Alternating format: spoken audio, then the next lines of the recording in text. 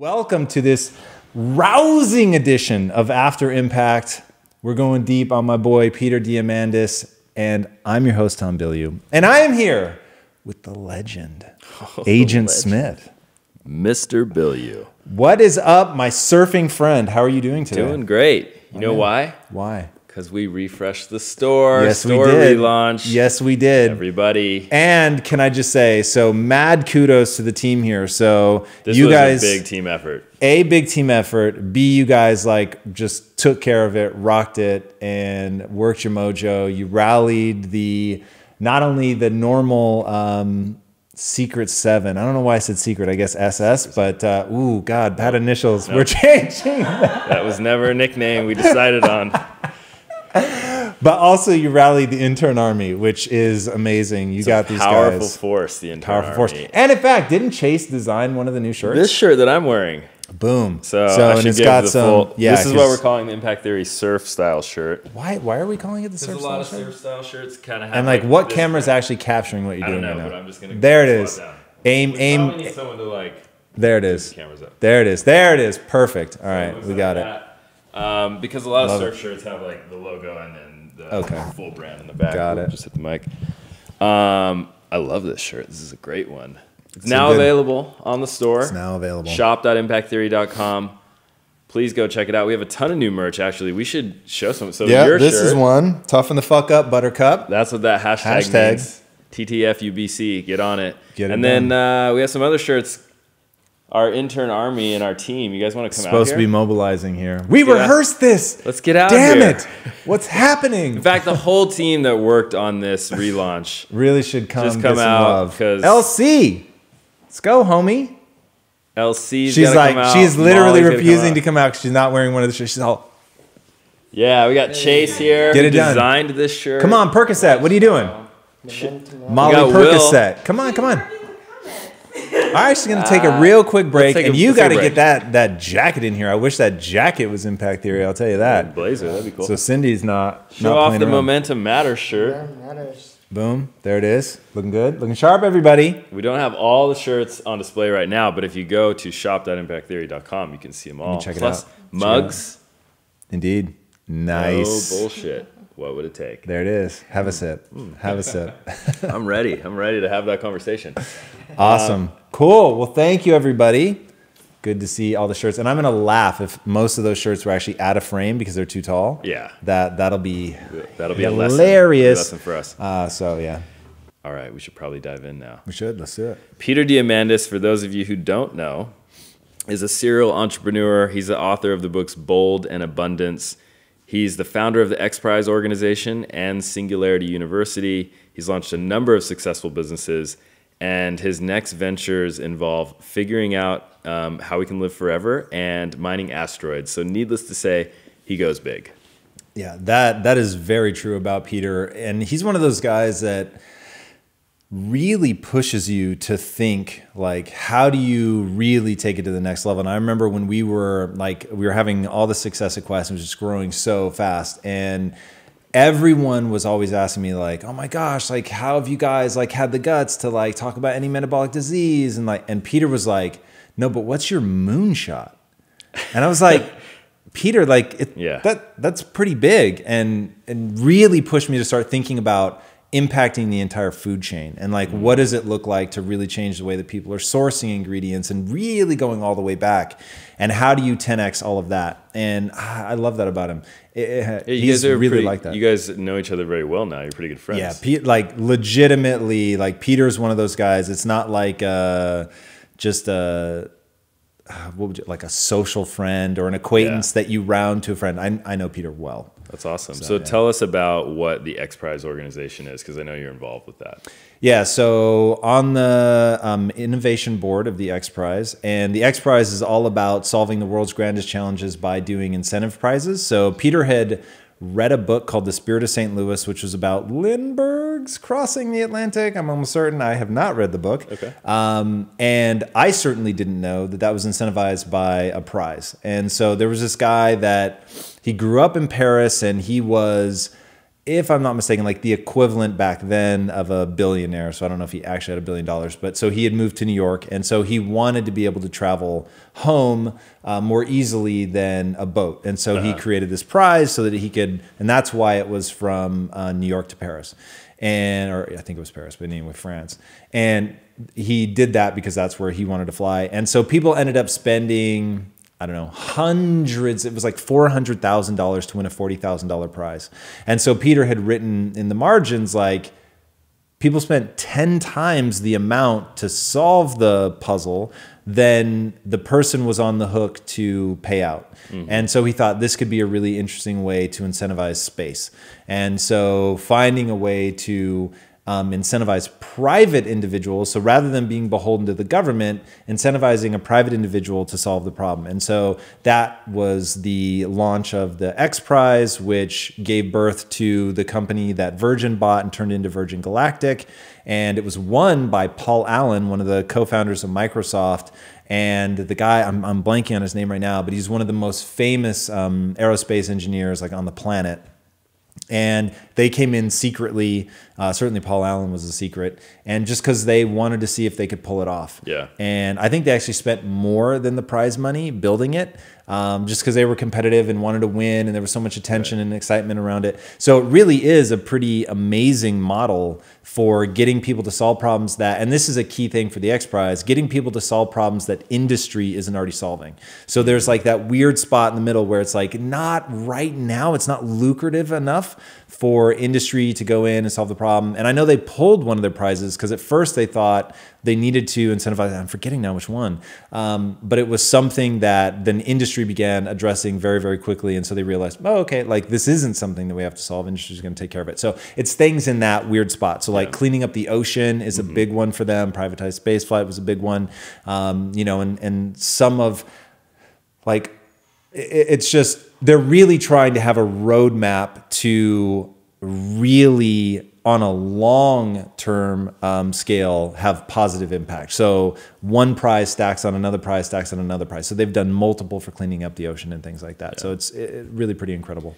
And Peter says in this episode that all problems are only contextually based. I love that. Yeah. Could you talk a little bit more about what he means by that so that people understand? Yeah, so he's talking about like, so his fundamental belief is that any problem is solvable, right? But like, that's an easy one to nod, but it's like most people do not believe that, right? So if you really believe that any problem is solvable, then the question becomes, how do we go out and solve those? And the reason that he believes that they're solved, and I say that, by the way, because when you don't believe the problem is solvable, you don't take the steps, the actions to actually solve the problem. So, you know, hearing some of the great minds talk about global warming, it's like, they just believe it's solvable. They like, there's this great meme where it's like, this person lists all the like things that would come from solving global warming. And somebody in the audience goes, but what if we create this amazing world and we're not actually responsible for the problem in the first place?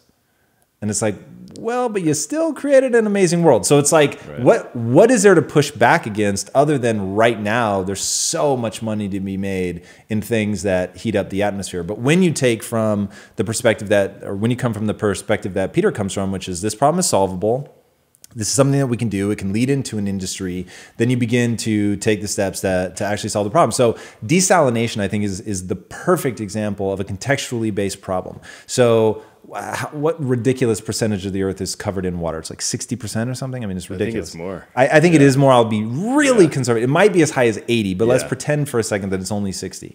So the earth is essentially covered in water. We're considered a water planet.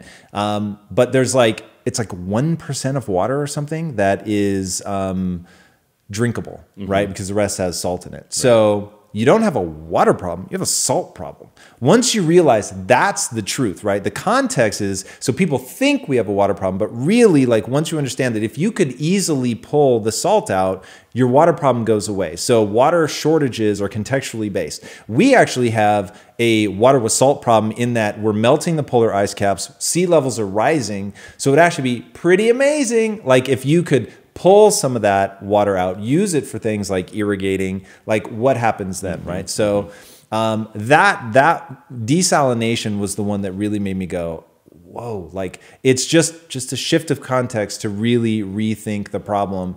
And so aluminum used to be one of the most precious metals on earth because we didn't know how to like do the process of extracting it. I think it's electrolysis. It's something like that actually does makes it really easy to extract the metal, really inexpensive. But to give you an idea, the Washington Monument's actually capped with aluminum, the same thing that you make your Coke cans out of.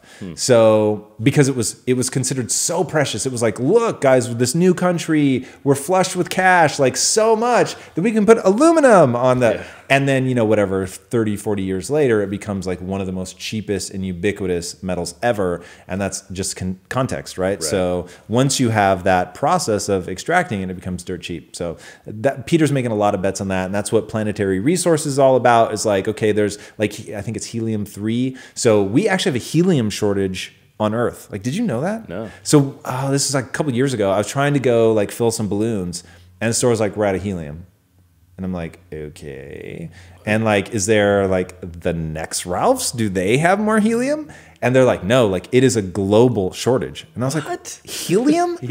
So, but like helium is like just ridiculously abundant on like asteroids, which who would have guessed? So if we can create the technology and the devices to go and land on these asteroids and mine them, I think Peter said that there's like some that are between $1 and $10 trillion assets, the asteroids, depending on how, like, because obviously as it becomes more available, it's going to be cheaper. So depending on sort of how you devalue it for its availability. But that is like, that's dreaming big to me, right? That's his abundant thinking. When he said that there are asteroids that are $1 trillion assets, I was like, what? Yeah, right? Like, how many zeros are in a trillion? That just blew my mind. And just like thinking about the known universe in a completely different way. Yeah. It's like, never would even considered that would be something we would want to do, or that had value. Right. And has so much value. So really, just for a second, let's pretend that we don't have an audience. And I just want to, like, the thing that excites me the most in life, what happens when you can get people to do two things? One, that they allow themselves to believe that they could acquire the skills to be capable of going and mining an asteroid, right? Think about like just like a random kid. Could be really bright, like who knows? Yeah. But they don't believe it. Like they don't believe that they're going to be able to do that. And because they don't believe that, they just don't take the steps, right? They don't go read about it. They don't go learn. They don't like start asking questions.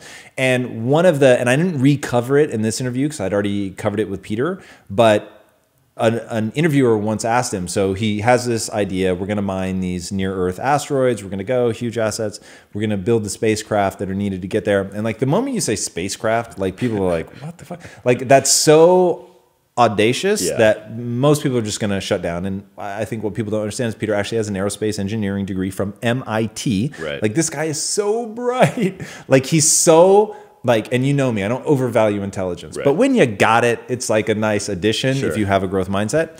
This dude is like crazy bright. And so he's like, okay, we can, you know, build these spaceships, and just has the willingness to be that audacious. And the interviewer asked him, so, you know, how much money do you think you'll have to raise? Like, how are you going to be profitable? Like, how are you going to span the next 10 years before this is really viable? And Peter was like, we're already profitable. Because here's what makes Peter interesting. He goes, okay, I want to get to near-Earth asteroids, but I know that that's like a 10-year gap, right, to build the spacecraft and all that. But each piece of technology that we have to develop along the way is monetizable. And so he first created things that you can put into satellites and they look back at Earth, because he has to be able to identify what is the asteroid made of. But if you can point a sensor at an asteroid and say what it's made of, you can point it at the Earth and say what it's made of. So you could point it at crops and say, what are those crops? And you could find out globally what's being planted, what's dying due to, you know, like problems with the crops or whatever. And so he was able to make the company profitable by using those sensors in other applications. And so the second part of my initial thing that I brought up, which is, okay, so they allow themselves to believe, and then what happens when they actually understand how to execute, right? So Peter knows both. He knows how to dream big, which most people already, they just don't know how to do that. Anyone, and this is my obsession, anyone can learn how to do that. So literally, fundamentally, those are the two problems that I want impact theory to solve. most heavily focused on teaching people how to think, how to dream, so and how to believe. And I'm just realizing that's a huge part of our mission, getting people to believe that they can do it. Yeah. So what happens when you have, whatever, the 4 new billion minds coming online, and quite frankly, 99% of the billion, or the people that are already online don't believe in themselves, they don't understand what the human animal is truly capable of. So what happens when they believe they can do it and then they actually learn how to execute? I think that we're in one of these transitional moments. So Michio Kaku in his book Future Physics, I think, God, will somebody please remind me to actually look up the title of the book? For some reason I've become obsessed, and I read this like 2 years ago. Somebody will put it in the comments. But yeah, sure. Thank you. Yeah. But for whatever reason, all of a sudden this just keeps coming up. And he talks about how civilizations are basically tiered. I can't remember what word he uses, but a stage 5 civilization can harness the power of a star. I think that's the stage that he has it at. And so it's like, I feel like we're on this cusp with AI, with nanotechnology, with all that stuff that's coming on board, that we're about to like level up from stage 1 to stage 2 or whatever stage we're at to go to the next one. And that to me is I believe, truly, by the way, I truly believe impact theory, us, the people here, like we're going to be able to help in our way with the mentality to help push us to the next stage as a civilization. Yeah, and let's talk about that too, because one thing you guys addressed in the episode was that there's a lot of fear around AI. There's a lot of fear around the technology. And Peter said that there will be magnitudes of change in the coming decades. Yep. So how do we prepare for that? All right, so first and foremost, people have to understand what is going to change to the best of our ability to predict it, because at some point it becomes unpredictable. But to the best of our ability, what are the things that are going to change? And then really learn how to embrace change and get excited about change. And remember, you can change your mindset around anything. So let's say that you're one of those people, you're absolutely terrified of change, like you don't want anything to do with it. You can flip a switch and find a way to get really into it. And I'll give you the baseline. The baseline, in fact, Chase, as my resident note taker, I'm going to write a book about how you build your mindset around things like this. So just like the actual process, that'll be interesting. So book 1, getting out of the matrix. Yeah. Book 2, how to do things like get yourself to like something that you don't currently like. Because it is doable, by the way. And walking people through sort of the neuroscience and all that anyway. It's incredibly powerful. It's an area that most people push back on. And this may be the thing that like impact theory filters for, right? Because I always say that I'm a filter. If I can get you to believe that you can change even fundamental things like that, like, God, what is a great example? Okay, my wife makes me eat this Manuka honey. Have you guys ever heard of it? I've actually tasted it. Okay, and it tastes like flowers. It tastes like a mouth full of flowers. Yeah. It is not pleasant in any way, shape, or form. Got a licoricey taste. Nope, because I love licorice. Okay. It tastes like a mouthful of flowers, my friend. And my wife says the same thing. It tastes like licorice. If it tastes like licorice, like you'd have to knock the jar out of my hand, because I love me some licorice. Like real licorice flavor. Like black licorice. Let's be really clear. Fennel. Licorice is a flavor. So there's no such thing as red licorice, black licorice. Okay? Licorice is the black stuff. That's it. That's what I mean. Yeah. I wanted to make sure we were talking about the same thing. Yes. I wanted to define our terms. I get I feel such a pride over licorice, and I don't want to derail on this because it's totally divisive. I had no idea. Growing up as a kid, I ate it thinking everybody loves licorice, only to find that one of my most beloved authors, Bill Watterson, the guy that did Calvin and Hobbes, likened it to writhing maggots. And I was crestfallen because I felt betrayed. So I'm very defensive over licorice. That's funny. But so Manuka honey, don't like it, but it's from I am totally obsessed with the microbiome, and I think that I'm going deep on the research on this. I think it's so much bigger than we think it is, and I think really very few people are really looking at it to the level that they need to. And I believe that I have single-handedly allowed my wife to suffer more than she has needed to because I have not got a deep enough understanding of that. So I'm really going to go hard on that. And as I'm researching this and really learning about it, I realized Manuka honey is a very powerful source of probiotics, like naturally. Yeah. And so like I just had to flip a switch in my mind. I may not like the taste, like, okay, that's irrelevant, but I can get excited about eating it because I know what it's doing for me. So I'm focusing on that part that is so powerful and so useful. And it's something I do in the gym. So with the gym, I hate working out. So some days I focus on, hey man, you're a stud. Like you're willing to do this thing that you hate. And then other times I'm like, I actually want to feel pleasure right now. So I'm going to focus on the results. I'm going to focus on what it's going to do to my strength, what it's going to do to my physique, my leanness, how I feel about myself, all that, right? So both of those are very important. So there's a preview of the book.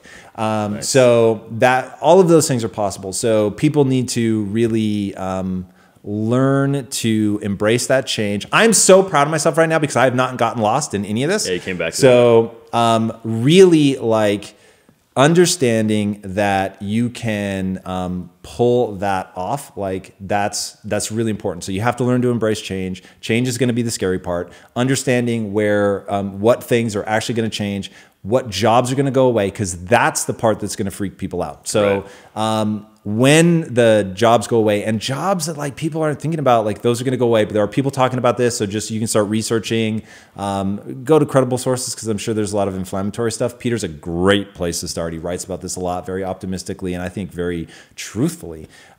Drivers, gone. It's gone. If you're a driver right now, stop this video. And I don't often encourage people to do that. Stop this video and go start acquiring other skills if you're a driver. Other like doctors, gonna go away. It's gonna go away. Think about IBM Watson. Like if you're my doctor and I have to worry about what you did last night, and like if it's like, did you sleep well? Like, do you have any sort of mental fatigue? Do you know my entire history? Probably not, but IBM Watson could. And not only know my history, but know all the people like Facebook, their whole like audiences. Like who are people like Tom, right? And what have they suffered from? And like what reactions might he have that are unique to him? You'll have fed your DNA into it. You'll have fed your DNA. You'll have fed the DNA of your microbiome. And like, hey, Viome. So this is now I'm going hard today on Impact Theory alumni. So two things while we're on Impact Theory alumni. Gary Vee has launched his new show. Go watch it. Planet of the Yaps. It's fucking awesome. It's absolutely hilarious. He's so funny. He's classic Gary, interrupting people like every 2 seconds. But his advice is unbelievable. And I really think he's going to be like the breakout star in that. And then Viome, which is a company founded by another Impact Theory alum, Naveen Jain, who's looking at the RNA of the viruses. So in your biome, you should have viruses, fungi, and bacteria. Okay, like I'm reading this book right now called The Human Superorganism, and it talks about how, bro, what you think of as you is a shell. Like you're literally a car for bacteria, fungi. But seriously, that's like crazy. 1% of the DNA wrapped in you, and it's not even in you, so much of it is on you, but in and on you, 1% is mammalian. 1. And now like I'm at the part in the book where they're talking about like, and by the way, there's this thing called gene transfer where genes can be actually like the hypothesis, and nobody's really sure to what extent it works with humans, but that genes can be transferred between organisms. And if that's true, how much of what we consider mammalian is actually mammalian and how much of it is bacterial and viral and fungal? Like it's nuts. Wow. So I think we're at the precipice of really beginning to understand human beings. So anyway, like the big thing is you have to understand change. Doctors are going to go away. Drivers are going to go away. Maybe teachers are going to go away. Like imagine a world in which education is like video games, right? And we've talked about this before. Right now, education is done in sort of a scarcity mindset. There can only be so many A's, and we all have to go like at the same pace. Like that doesn't make sense. If you give 10 kids a video game and say, hey, let's say it's a first-person shooter. You give it to all of them. Like I remember the first time that I played a first-person shooter. Do you know how spatially disorienting that was for me? Like I literally, what is happening? And I was just getting killed over and over and over because your brain has to myelinate. You have to figure out like, and one, I'm bad at spatial relations. Anyway, so like I was just slower to learn that. But my friend, Chris Vandepolder, mad shout out to that kid, he's so good at first-person shooters. So anytime we'd play together, he'd just whomp me. And so it's like, if that were the education, it's like, well, he's going to go way faster in that than I'm, but I can get as good as him. I just have to put more time and practice. There's certain things that I have to get better at. So like, if you can make education like that so that no kid is left behind, that is all a test of execution. It's all about skills. So either you can pass the level or you can't, whatever the thing is, history, science, mathematics, doesn't matter. Like, you're setting it up in a way where I get to the point where I can no longer do it anymore, and then I fail. And just like in a video game, you die, you start over, and then you get a little bit farther because you're learning a new skill, you're figuring it out, you're assessing. Like, once we can make education like that, like, I don't know how a teacher, like, other than corralling people, like, they're just not going to be as good. And one thing my sister's doing, this is fucking interesting. And I'm also making a huge bet here on chatbots. And my sister and I are talking about, like, what are chatbots? What's the future of this going to be? I'm trying to turn myself into a chatbot, which I think is very, very fascinating.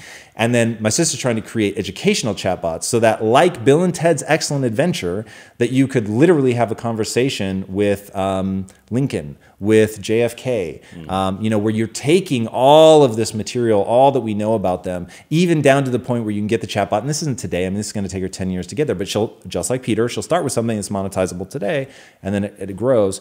But you would take in, like, his cadence, right? So the way that he talks. And so the way that he talks would be different than the way that Lincoln talks. And just could be incredible, especially if we can tap into the power of the crowd and do something like Wikipedia style. So anyway, she's working on that and working with some universities and stuff. It's pretty interesting. I'm in a good mood today. I'm feeling really energized. So I could keep going, but I'll stop. All right, let's go to our audience here, our Facebook Live audience. Thanks everyone for joining. Just a reminder, we have a lot of giveaways today for our new merch, which is in the store, shop.impacttheory.com. Go check it out. Just launched today. You can share this live feed if you're finding value in it, and send a screen grab of that share to connect@impacttheory.com. You'll be entered to win an item of your choosing from the store. Plus, we have more coming very soon. But I want to go to a question from our Facebook Live audience because we have a lot of people asking questions. Nice. First, let's do some shout outs, though. We got Ivana Gadiant from Maui. We got Adele Agorum from Montreal.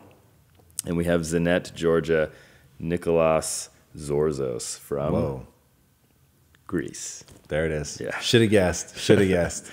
Yasu Digamnis. Cool. So here's a question from Joshua Martell. Our boy. Yeah. 3D Pop Designs. My man. He says there was a scene in Star Trek First Contact where there was a pivotal point in history where something needed to happen for the history of Star Trek to happen. I just wonder, what are the things that we are doing today that are those pivotal points in history that are do or die that moves us toward the future? Any thoughts from Tom?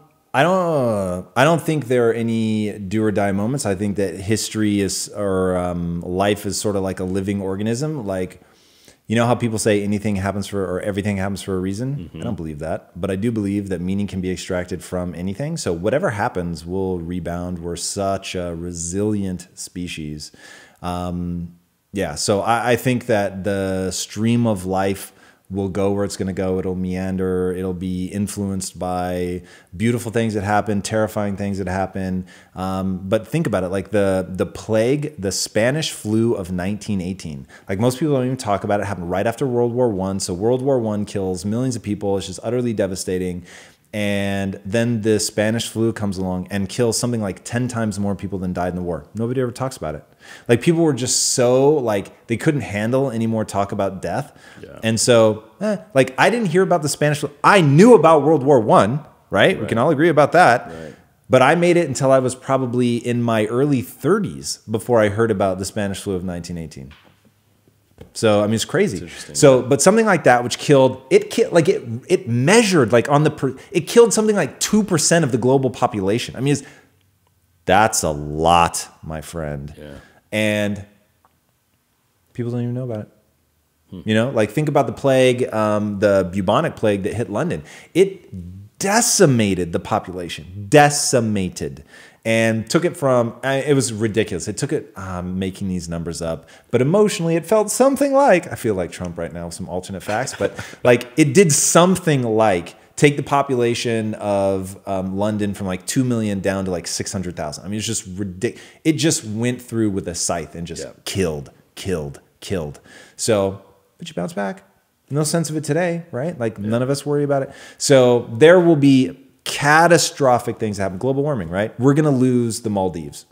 Peace, right? It's just going to happen. Venice is already sinking. It's crazy. Like there are already towns where like the water's coming up and over. We're probably going to lose like 60% of Manhattan. It's not going to end the world. So these are all terrifying things, by the way, and I think we should do everything we can to stop them. But in terms of what do I think are do or die, I don't think there are do or die moments. You said that you don't believe that everything happens for a reason. Correct. In the episode, I'm fascinated. You'll probably see I do this a lot. I pick up on little like sort of throwaway comments that the guests make because they always fascinate me the most. And he said something about, he was talking about like the difference between successful people and unsuccessful, and saying that, you know, the successful people, they have drive, they have grit, they have better experiences to draw upon because they've, you know, done things and worked on those, and perhaps a little bit of luck along the way. Do you believe in luck? 100%. 100%. And dude, like, so first of all, luck is when opportunity meets preparedness. So you have to be prepared. And so an infinite amount of luck passes people by all the time. So I don't focus on the luck part. I focus on being ready for it. But there is no question, luck, serendipity, like whatever you want to call it, like is very real, and you need to be very ready to capitalize on it. And I just really believe, like, if you focus on, and there's a quote by Larry Bird, and he said, I have a theory. If you show up every day and give 110%, things are going to work out okay. That's a paraphrase, but that gives you an, I love that. Like 100%. Like if you show up, I'm just trying to be great, dude. I'm trying to be fucking great. And when I look back, so there's a few areas in my life, I am literally trying to be world class. Okay. One of which is interviewing. I am in no uncertain terms, I'm trying to be the globally recognized heavyweight champion at interviewing, period. Now, I have my reasons for that. Won't go into them here. I've been Captain Tangent today, but that's like really important to me. Now, because of that, like, and this isn't something I can really like give people a sense of, but when we started this, I had like $1 billion brand behind me. I felt like the company at least like was visible, even if people didn't know who I am. And I would be sitting across from people interviewing them, and I would like a huge part of what I had to do was get them to take me seriously because they had no idea who I was. They didn't know the company. They didn't know me. It was like Christopher stalked them and got them on the show. Like he worked his magic, but they had no context. And so I had to like in a few minutes before they go on, like I try to give them context so that they would show up and play, right? Because that's the big thing. Like, people sleepwalk through the interview if they don't like know who you are. Yep. So, and now my friend, literally I have guests when I start doing the like context setting, they're like, you don't have to tell me your story. I know who you are. And that's like, whoa, like what a change. And it's a change because I'm trying to be great. And so now because of that, like we're getting luckier, right? We're getting people on the show that we wouldn't have been able to get. But I don't fool myself into thinking that it's not still timing. Like they were available. They were coming through LA. How did they see that first show? Christopher was able to get them on the phone. Like there's 1,000 pieces that we can't control that had to come together for that moment to happen. Right. But it came together and then I fucking delivered. Right. And that's the big thing. So think about Gary Vee. That was a big win for us, right? Been trying forever to get him on the show. Literally, I think over a year. Yeah. Trying to get him on the show. Almost happened once, and then his schedule fell apart. And by the way, his schedule fell apart is code for he didn't give a shit, right? Which I don't take personally, by the way. Like rightly so. He's got to judge like who are the right people for me to allocate my time and energy to. Like you have to be relentless with that stuff. So I don't take it personally, but like I get it. I wasn't a priority at the time, so it didn't happen. But it was like, did I deliver an interview? Yes or no? And I did, right? So, and people wrote in the comments, and I recognized it on set. I was like, yeah, bitches. Like I was so prepared for that interview that, and prepared in like 1,000 ways. I knew Gary's story, right? But that to me is like, you shouldn't be doing an interview if you don't know somebody's story. So I know his story very well. To me, that's just like the ante. Every interviewer should know that. But then I've done 1,000 things to prepare mentally, emotionally, like don't be a vampire, right? I see interviewers do that a lot. Like they're trying to ride on and you can see me in my early interviews trying to be a vampire, like trying to ride on their energy, trying to show up and like show like, look at me. Right. And So getting to the point where I didn't do that so that I could give Gary an interview that he loved so that then he would talk about it, right? For his own reasons. Like that's how you take advantage of luck. You be insanely prepared, but don't fool yourself. There's a massive amount of luck in all of this. The timing at Quest. Without the timing, if we tried to, the same 3 people tried to do the exact same thing now, it wouldn't work. Timing. Yeah. Totally lucky on that. I got pissed off with chasing money at exactly the right moment. What if I'd gotten pissed off 2 years later? The window would have been gone. So it was like luck. All right. That's great. I'm with you on that, 100%. Let's go to our Facebook Live audience. Just a reminder, here we are on After Impact. This is the episode where we go deep into the episode of impact theory. We're discussing Peter Diamandis today. If you haven't seen the episode, it's a really fascinating one, and it's a follow-up from the original Inside Quest episode with Peter Diamandis, which is also great. We are giving away all kinds of new merch because our store just launched.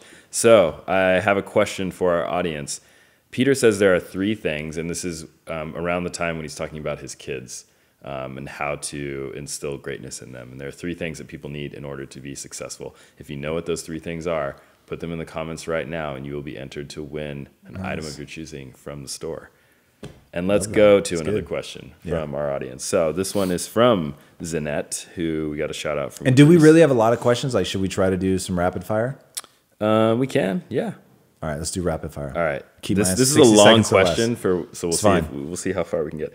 Peter is worried that he isn't able to impact his kids the way his dad impacted him through being a survivor. What is a modern day equivalent to that form of survival? Only because where we are right now is so abundant in information and opportunities, but increasingly lacking the right type of mindset or tools to deal with all the technological advancement cacophony. I can only tell you this, that if I had kids, the strategy that I would use, lead by example. They need to see me suffer. They need to see me being willing to suffer. And I think suffering is hugely important. So they need to see the amount of effort that I put in. They need to see moments like me playing my flu game where I have the flu, legitimately I'm on my ass and I still get up. I do the research. I fucking write the intros. And I do 2 interviews back to back on the same day. Whenever you're like really sick, you have 3 days that are absolute hell. And of course, day 2 and day 3 of the hell were prep and performance. Yeah. So it was a nightmare. They need to see that. And I think that then getting them in situations where they have to suffer. And I've heard cool things. I think it was from Angela Duckworth, the author of Grit, where if her kids sign up for something, they don't force them to, but if you sign up for ballet, your ass is doing it for a year. No ifs, ands, or buts. So if you want to quit, too bad. You can quit at the end of the year, but you're like, once you're in for a year. I love that. Things like that. I do too. I like that. Let's do another question. It's from Jay Velasco. Hello from Orange County. Where do you think AI is going to make the greatest impact? Medicine, health, 100%. Cool. There you have it. From Corey G. Rhoda, where do you feel the workforce will shift to after AI becomes a larger factor? I haven't thought enough about it to give you a really intelligent answer, but humans have a way of finding the gaps. So we're going to fill the gaps. And God, if I could just beg everyone to follow your bliss. So wherever that takes you, whatever hole opens up, fill that. And please, please, please, like, don't think because you've always done it one way or that you have a current frame of reference based on your age, when you grew up and all that stuff, that that's how it has to be. Like, get out of that. Start using Snapchat.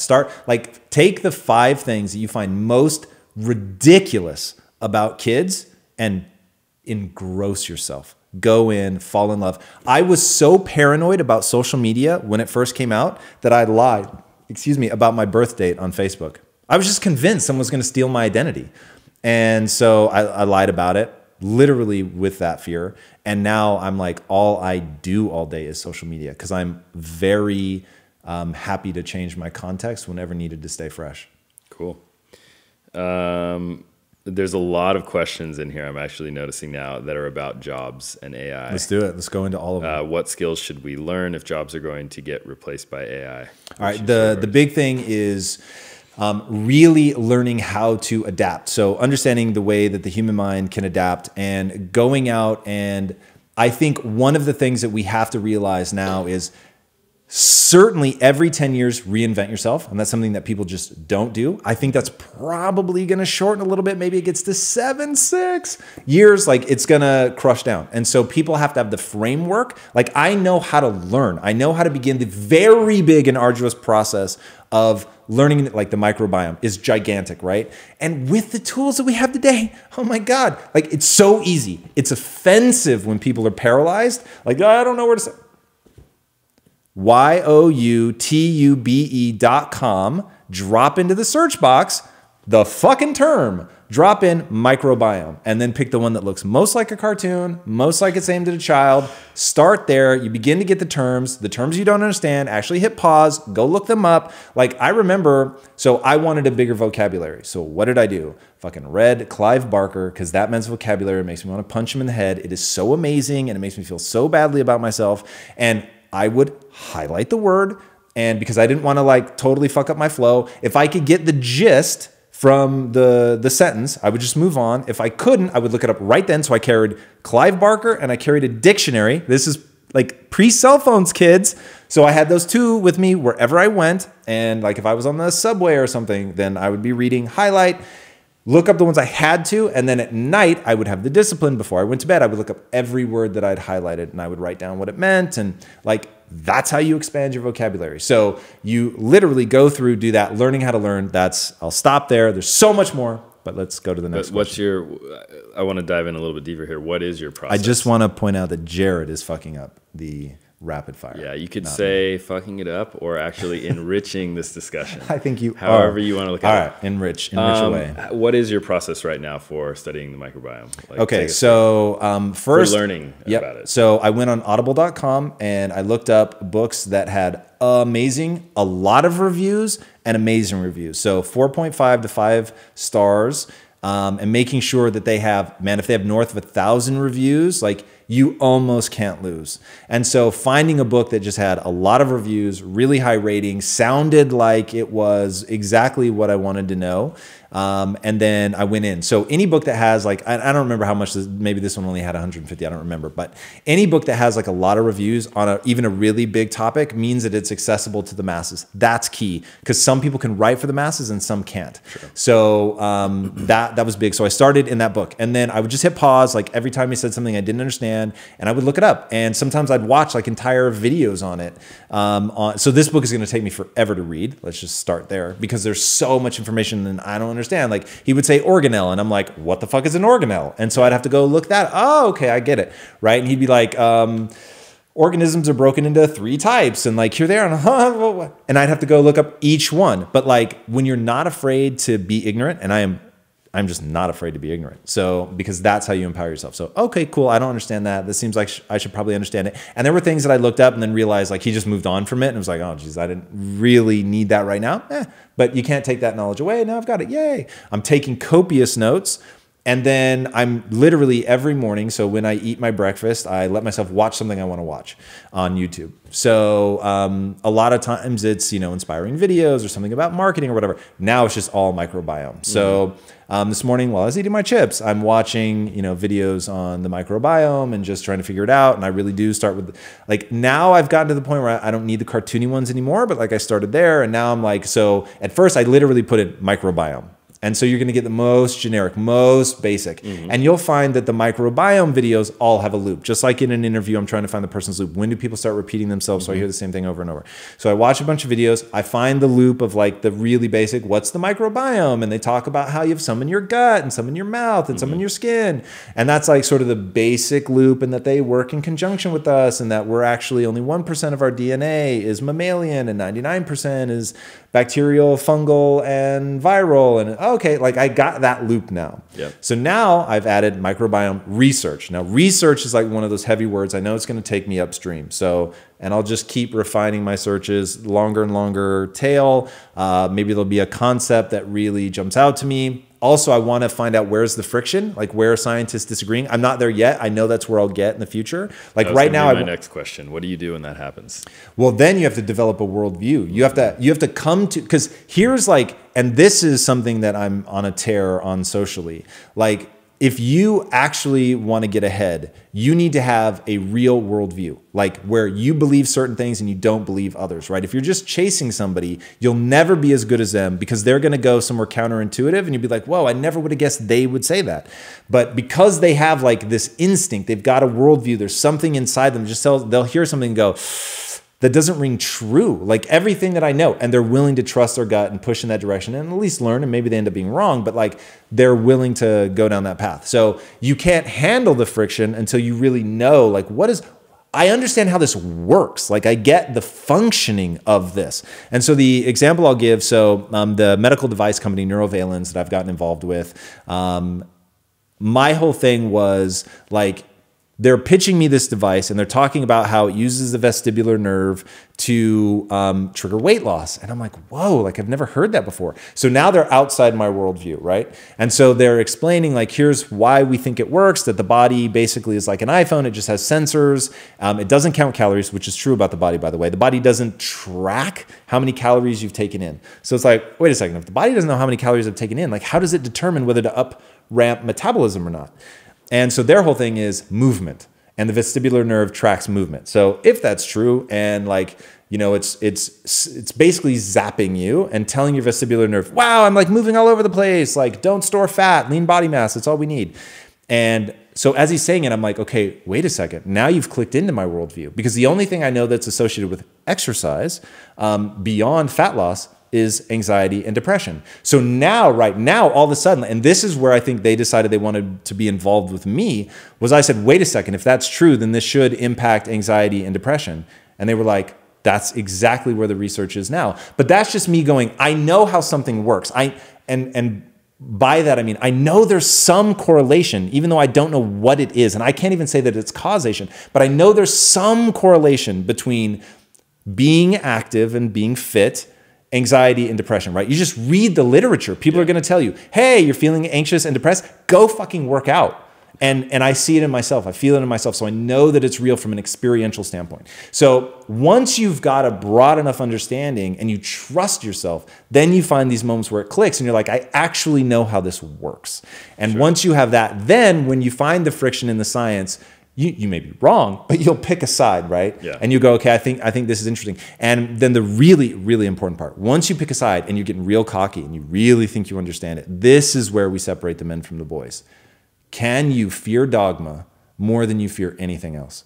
So once I pick a side, I'm like, I want to read the things that argue against this. Like, so for instance, I'm a meat eater, and I really believe from a health standpoint that it's imperative. And I get it, it's terrible for the environment, terrible, but it's good for the human. I really believe that, and I've seen the effects on my own life. So when I'm researching the microbiome and I come across a vegan video and the vegan is essentially making fun of people that eat meat and like, how crazy, and this study shows, and like, how could you even eat meat after reading it? And it's like, I have the same impulse everybody else has. Oh, this crazy woman, what does she know? Like, silly vegan. And then I'm like, wait a second, what if she's right? Like, really open yourself to that. Like, would I not be prepared to change? Of course I would. Like, I don't need to eat meat. I only eat meat because I think it's advantageous. But I am very open to being wrong. So you have to open your mind to that. Now, if I'm not convinced, it's not compelling, like that's a whole nother thing. But to shut your mind off to it, and you have to train yourself to feel that impulse. Like, I felt the impulse to turn the video off and go to something else. And I thought, this is how you screw yourself. And so I was like, cool, I recognize that impulse. I'm gonna in through my nose, out through my mouth, and for a second, I'm gonna sit at this woman's feet and I'm gonna find out in what way she knows more than me and what way she's superior to me. I'm gonna learn from her, and I'm gonna learn with an open mind. I'm gonna want it to change me. And then if it doesn't, it doesn't. But like, if you can really put yourself in that state where it's like, for the next, 10 minutes of this video, I really want her to be right, because it would be a new piece of information that'll move me forward. Right. That is so important, and so few people do that. But then at some point, you have to still make the decision. Like, you have to go with what you actually believe. Yeah, I don't believe this. Okay. Awesome. All right. Wow, we are rapidly running out of time today. Do we have a winner from the comments? Jumani Cabrera. Our boy from Tacoma. First of all, let's talk about that. And then second, like he's an early adopter. Jumanji's been with us for a while, and he let us brutalize his name. We probably still are, but from what we can tell in his phonetic typing, that we're at least closer. I think we're closer. He let us brutalize his name for a very long time. For weeks and weeks. Yeah. And he's always active in the comments, so we appreciate it. Jumanji, you've just won any item from the store that you want. Get in contact with us, send us a message at Connected Impact Theory, and we'll make that happen. And you had a question, so we'll go ahead and ask that right now. Nice. Peter talked about the 3 things that he focuses on. This is the answer to the question: to instill in his kids passion/self-learning, curiosity, and grit. What do you think of that strategy for teaching others? I think it's brilliant. And I think that Peter's probably, and I haven't spent enough time thinking about it. I reserve the right to change my mind later, but it sounds to me on the surface like he's nailed it. That's like the fundamental, that's the foundation. And if you can get that, that really will work. And to me, it's about that. It's about boiling it down to the physics. Like, what are the physics of the human condition? I think he's got his finger on the 3. If you can get like self-directed learning, where you just care, you're excited. No one has to tell me to play video games. I love playing video games. Nobody has to tell me to read. I love reading. And like with the microbiome, I've become obsessed because it's a problem in my life. Like my wife suffers because I have not solved this problem. It's all my fault. Like we know my whole stance. So like, it's not going to solve itself.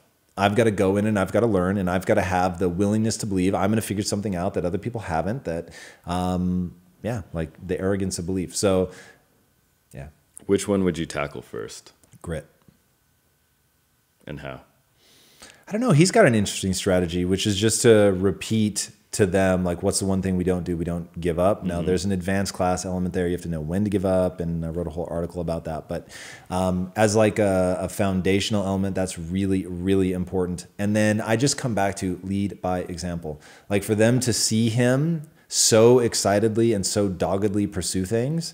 And Peter Goggins is the grittiest person I know. But in terms of a business application, Peter's the grittiest person I know. It's when you really hear his whole story, it is unbelievable. And it's not a surprise that this guy has gotten to where he's gotten in life. I mean, he is tenacious. Like he went to somebody at the FAA, dude, and they were just shutting him down, because he wanted to get 0G flight. And so the parabolic arcs, which I've done, it is transformative.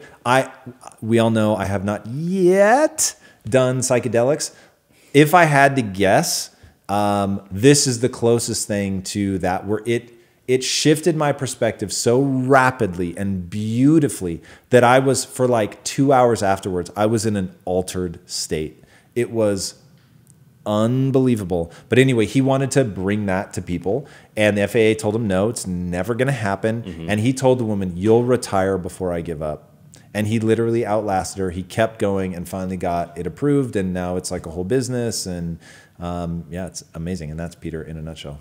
Yeah, and speaking of his background and how he grew up, he says in the episode, he studied medicine because that's what his parents wanted him to do. He got his diploma and then went and did something else. And I just wonder, what advice would you have for people who, and this happens to all of us, I think, you get a lot of pressure, either familial or from someone else, to go down a certain path to pursue a certain career, and it may not be right for you. He kind of found a compromise within his family. Is that the right strategy? No, I think it's pretty dumb. It's so sweet of him, and I get it. In a Greek family, like the amount of pressure is pretty overwhelming. TV, anybody.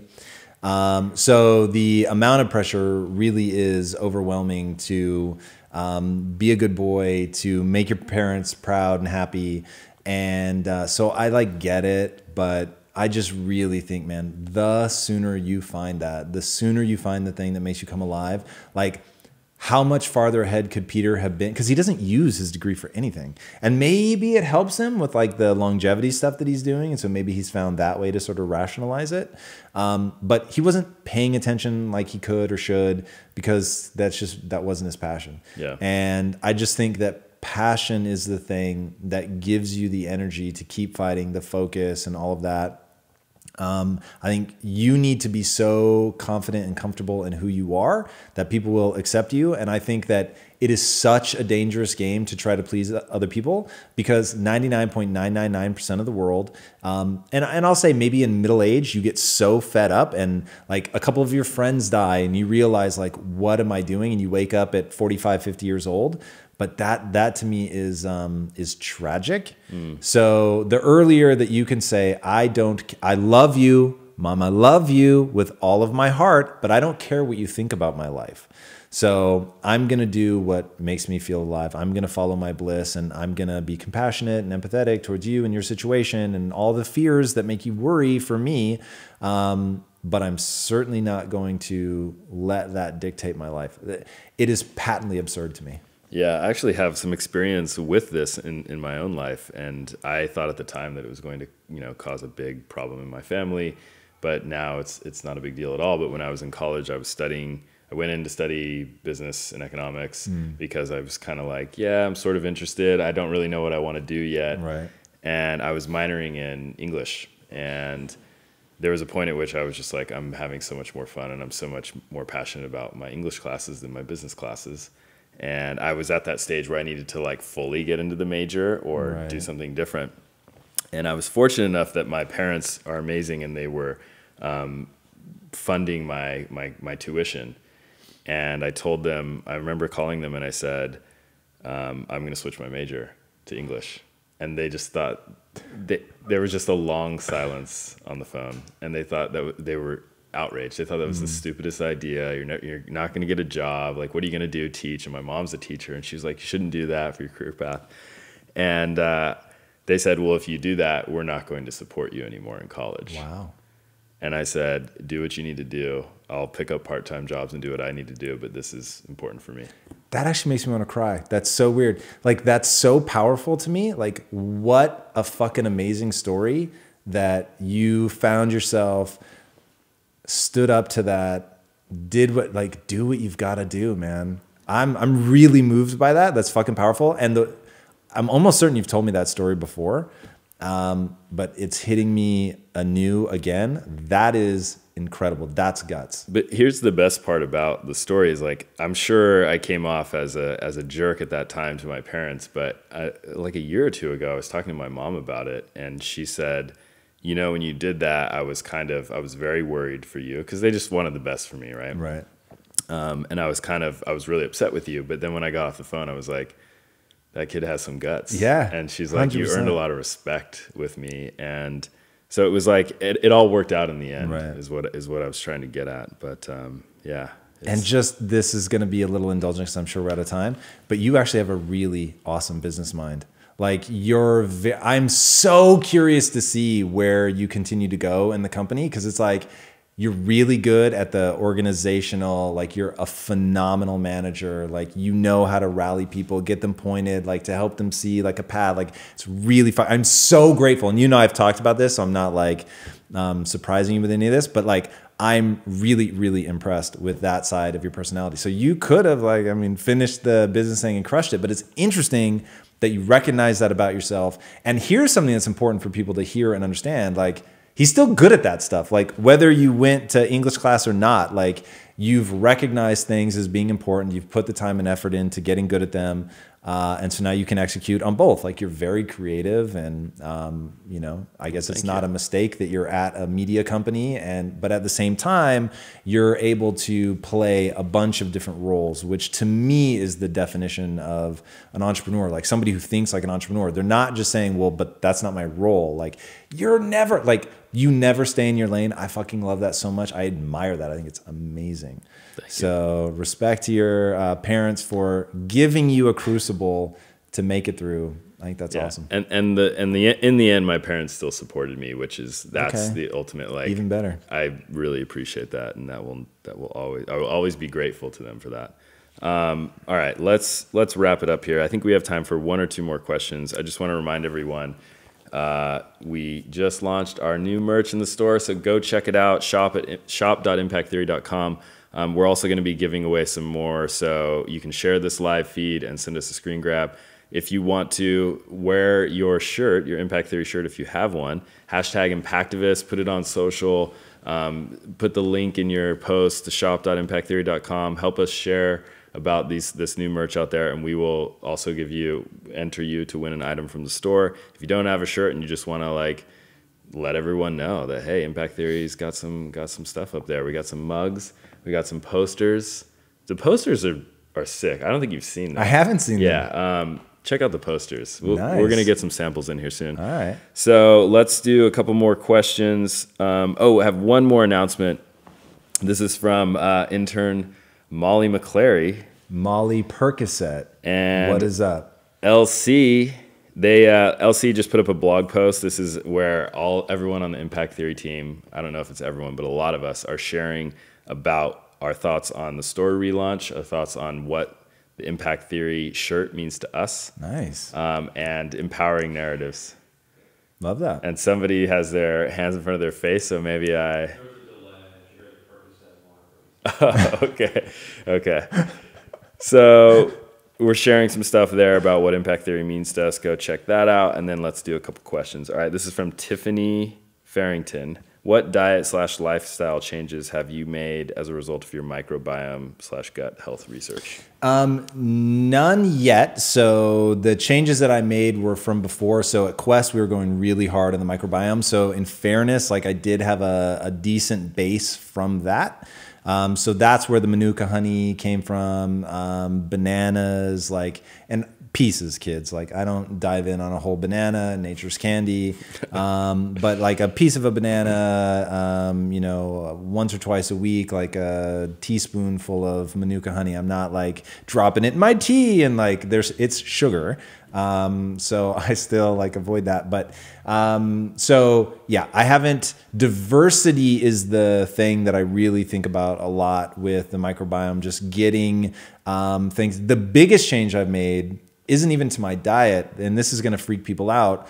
Like I used to be germophobic, and I would carry hand sanitizer with me wherever I went. I've actually put hand sanitizer on my lips before. Like if I felt like I touched something and oh God, what am I doing? Like if somebody was sick, that's like obsessive.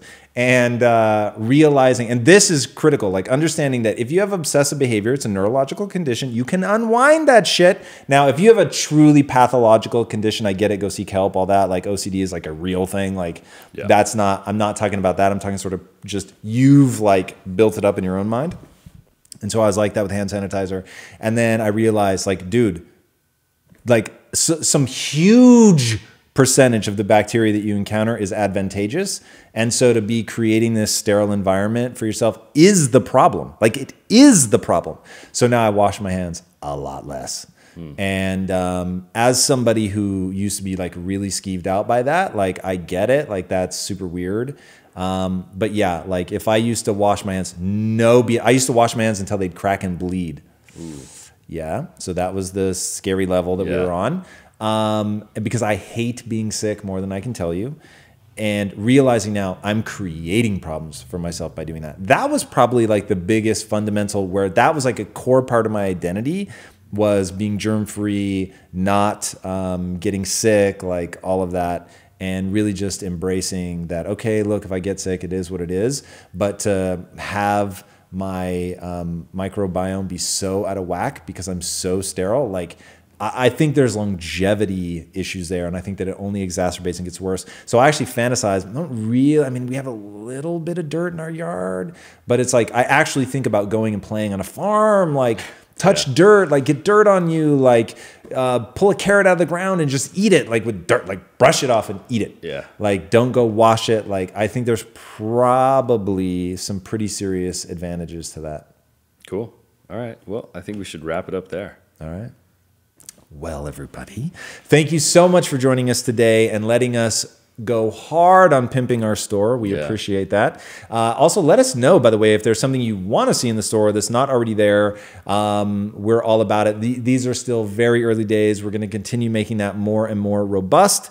But yeah, let us know what you want to see in there. This is a weekly show, so if you haven't already, be sure to subscribe. And by the way, thank you guys all. We are growing so fast. It is crazy town. We are so grateful. And just remember that you empower us to do more and more amazing stuff. The bigger the numbers, the easier it is to get amazing guests, so on and so forth. So that really, really helps. And if you believe in our mission and actually think that we can have global impact on that mentality that we were talking about earlier, we need followers, because that's, in today's social influencer age, the follower count is all that matters. To everybody that leaves comments, by the way, this community is so engaged. Like, we're insanely grateful. And I spend a lot of my time. I spend hours a day, every day. There are exceptions. Like when I had the flu, fuck everybody. Like, I didn't care about anything but sleep. Like, that was so painful. Yeah. But like, barring that, 7 days a week, I'm spending time answering questions, responding to comments. I don't take a single one of them for granted. So thank you guys. I'm telling you, I hope you guys feel it. This community is unlike anything out there on the web. Like, it's just crazy. And we're starting to be recognized for that. Like, people get it. They understand that we're doing something special. That is all you guys. We're just scary grateful. We talk about you behind your back all the time, about what we're building, about how grateful we are. And there's so many people in the community that are so active. We know who you are. We think about you. We talk about you by name. Some of you have some crazy ass screen names, but nonetheless, we are very grateful. So thank you guys all so much. And until next time, be legendary, my friends. Take care.